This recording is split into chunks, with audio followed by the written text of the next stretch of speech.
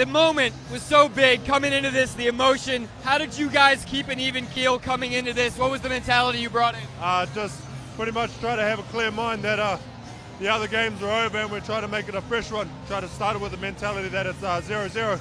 And yeah, it was good. It was good from us to come out with that mentality, and it helped us a lot for this game.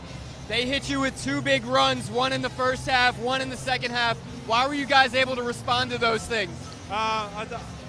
It was just more like weathering the blow, really. Just understand that this is a really good team. They're going to make a huge run throughout the game. And so if we're able just to weather that storm, stay together and not get emotionally frustrated, then we should be good for the rest of the game.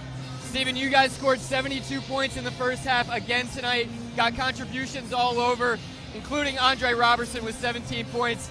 You guys came in together in the same draft class.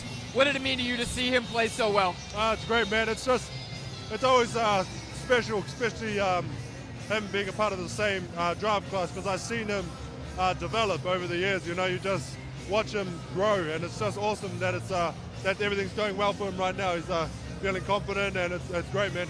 Quickly, what's the mentality heading into Game 5? Exactly the same, mate.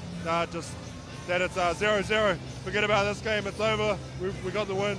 Try and go to their home and take that one. Congratulations, Steven. Good luck. Cheers, mate.